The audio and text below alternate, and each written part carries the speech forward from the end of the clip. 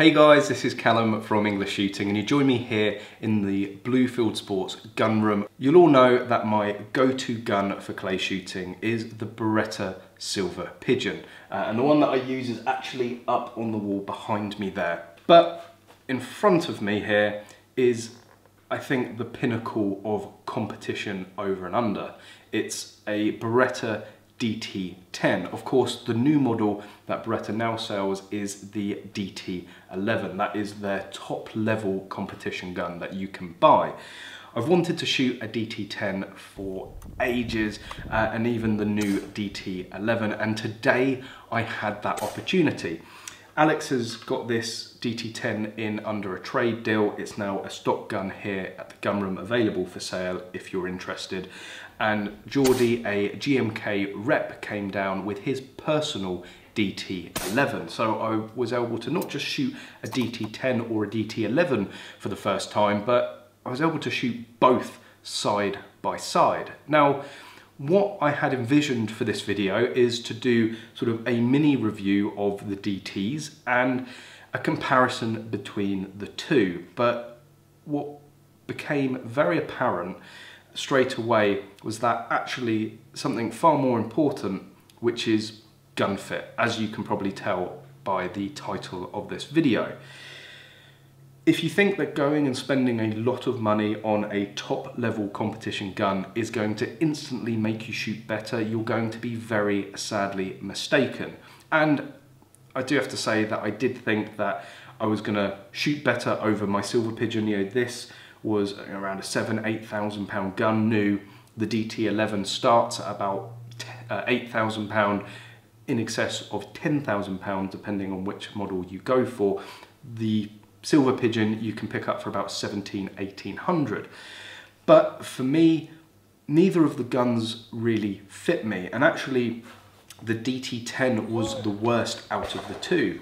The first stand that I went and shot at, I got 1 out of 8. Absolutely abysmal. And it's because it's just the wrong size for me. The stock is, I think, too short, and the comb height is just all wrong. And it became very uncomfortable to the point where it was actually hitting me in the cheek because I couldn't get the weld on it to get the right sight on the rib.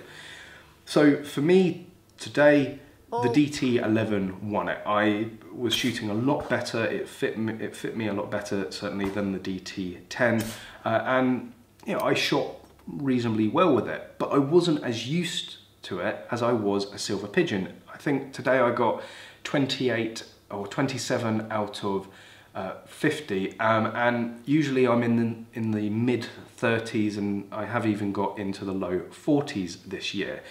That's with a Silver Pigeon, and I do like a 50% round with a gun that's, what, 4 or 5 times the price. And it all comes down to gun fit.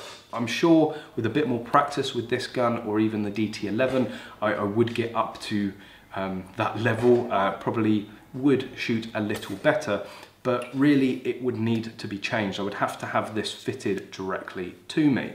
So if you're thinking of making the next step in your sort of clay competitive career, I would advise going and having the gun that you have at the moment fitted to you, and spending some money on, you know, lessons and tuition first. Having a gun that fits you and is comfortable and that you're familiar with, in my opinion, is going to be a lot better than going and spending a lot of money on a DT10 or a DT11.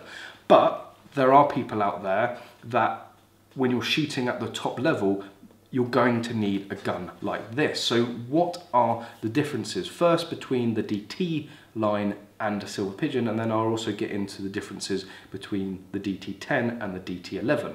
Well, really the biggest difference between a gun like this and, say, a Silver Pigeon is the build. These are absolutely solid. They're a lot more chunky, there's a lot more weight to them.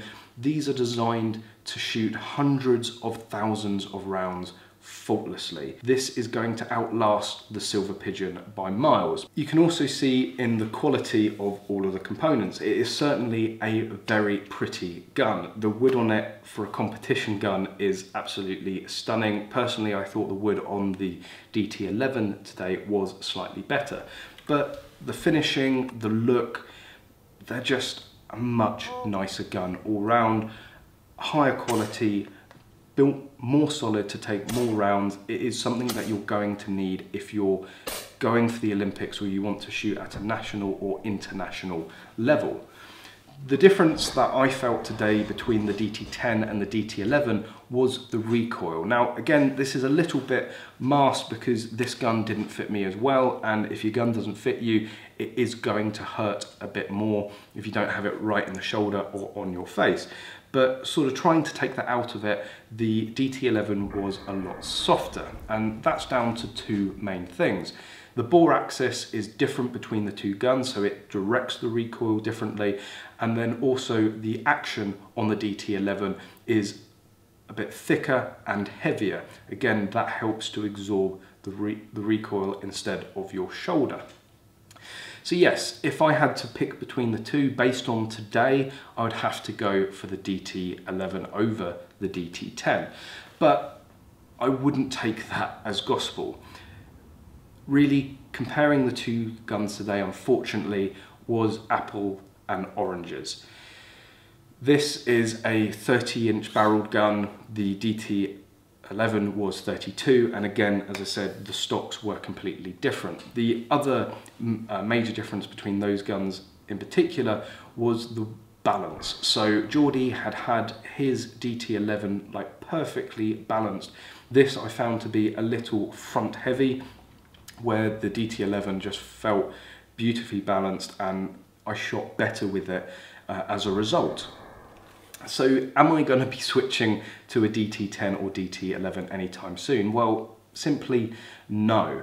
I can understand if you're going to be competing at a top level why you would want to go in and get a gun like this, and certainly why you would need to go and get a gun like this.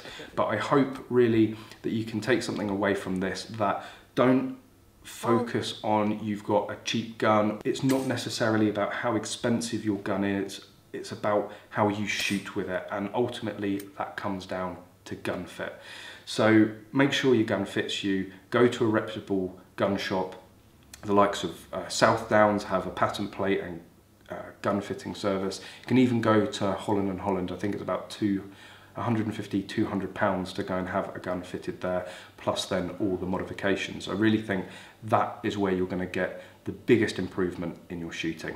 Now, before I sign off, lots of talks about shotguns recently, but the keen-eyed among you would have probably spotted something a bit special behind me.